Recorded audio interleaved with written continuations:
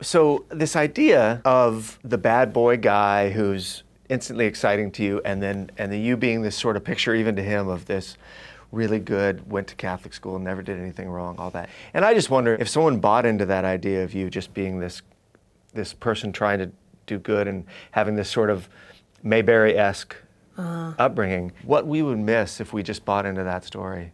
Well, I'm extremely codependent. I shatter a little bit when I think people don't like me. That's part of why I lead with kindness and I compensate by being very bubbly all the time, because I don't know, it really hurts my feelings when I'm not liked. And I know that's not very healthy, and I fight it all the time. And I mean, I guess I would, looking back, I would probably have been, I was a popular girl, but I was always nervous right under the surface that someone would reject me, and so I changed who I was often. I changed my interests based on what my friends liked, and it wasn't, I really didn't realize that until I was in my 30s, that I had sort of changed for everybody. And I think I also struggled a lot with anxiety and depression. You did? Uh-huh. My mom sat me down when I was probably 18, and she said, there is a serotonin imbalance in our family line, and it can often be passed from female to female. And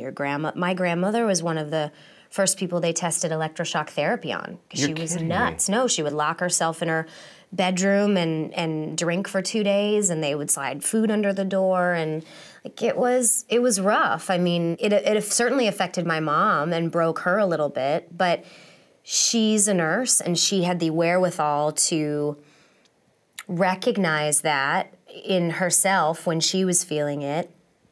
And when I was 18, said, if you start to feel like you are twisting things around you, and you start to feel like there is no sunlight around you, and you are paralyzed with fear, this is what it is, and here's how you can help yourself. And I've always had a really open and honest dialogue about that, especially with my mom, which I'm so grateful for, because you have to be able to cope with it. I mean, I present this very cheery, bubbly person, but I also do a lot of work. I do a lot of introspective work, and I check in with myself when I need to exercise. And I, got on a prescription when I was really young to help with my anxiety and depression, and I still take it today, and I have no shame in that. Wow. Because my mom had said to me, if you start to feel this way, talk to your doctor, talk to a psychologist, see how you want to help yourself.